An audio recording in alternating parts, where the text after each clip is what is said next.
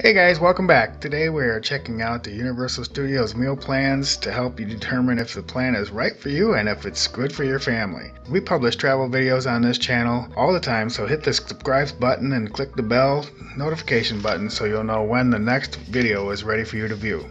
Now for what you've been waiting for.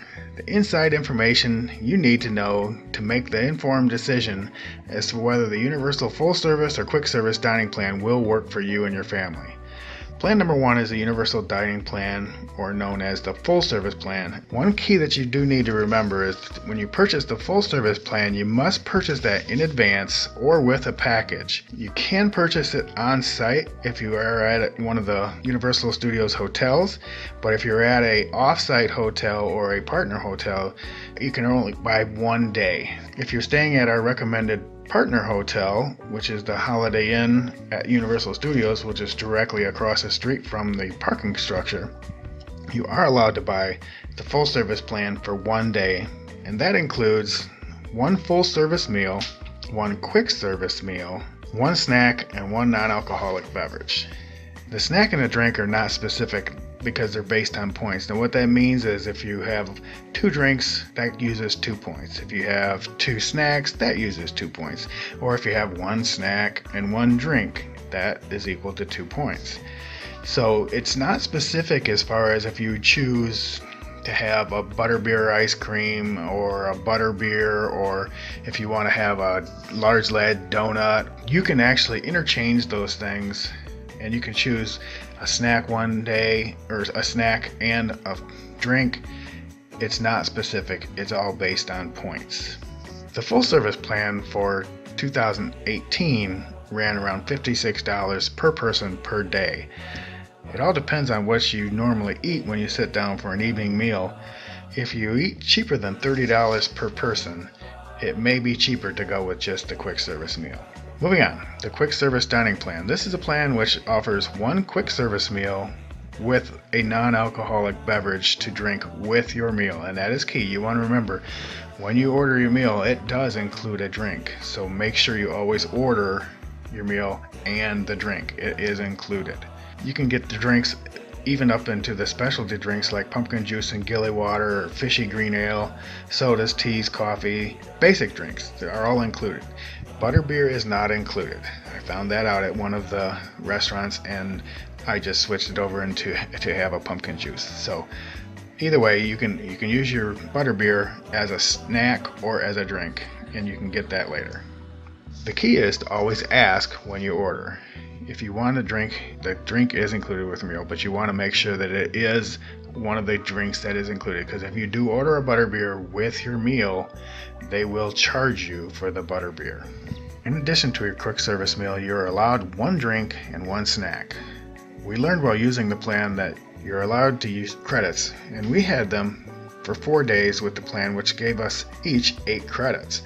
You can use them all in one day, or you can use them 2 per day, or if you wanted to get a large lead donut to take home and have it for breakfast the next day, you can do that as well. There's a lot of different ways that you can do it, but you just have to know that you have 2 credits per day with your quick service meal plan. The one thing I really liked about having the quick service dining plan while we were there was it gave us the option to get the butterbeer and try it in all different ways. I was able to try it frozen, I was able to try it cold, I was able to try it in several different, actually butterbeer ice cream too. So there was a lot of different ways that you can try the butterbeer, and it's not cheap. You're looking at probably $8 for a butterbeer.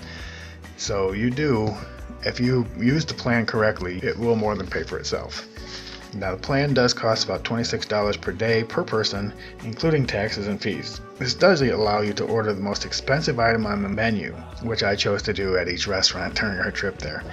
We chose to eat at the Fast Food Boulevard, the Leaky Cauldron, 3 Broomsticks, and Thunder Falls Terrace.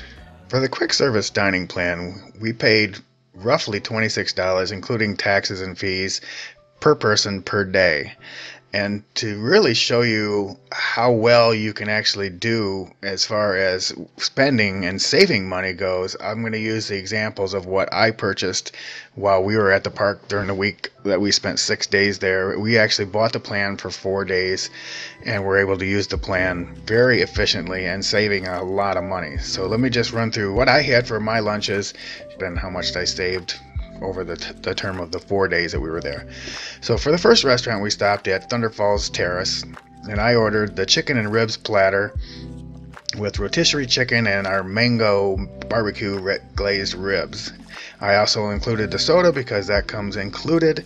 So the total, if I had purchased it on my own, it would have cost $19.98.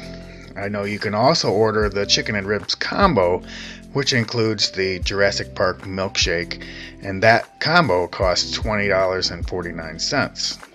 On our next day, we went to the Fast Food Boulevard, and I ordered the basket o' bait for $17.99, which is basically a fresh fish. It has coconut shrimp, fried calamari, and hush puppies, and homemade tartar sauce, cocktail sauce, and it's served with tater tots.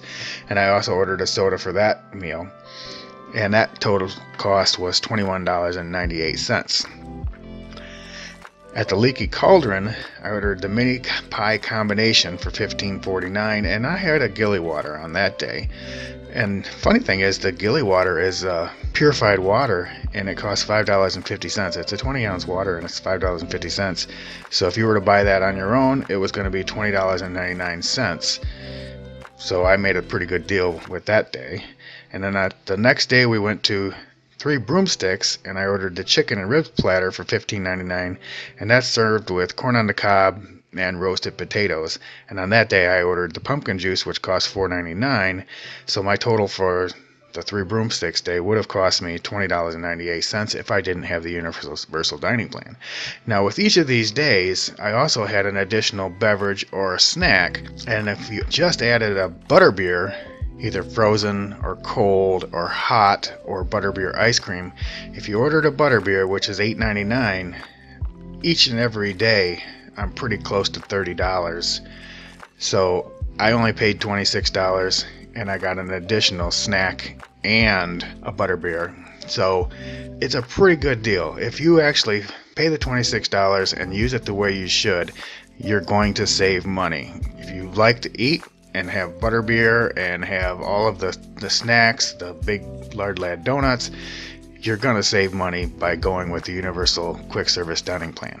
So my recommendation is get the Universal Dining Plan if you are going to stay there for 3 or 4 days.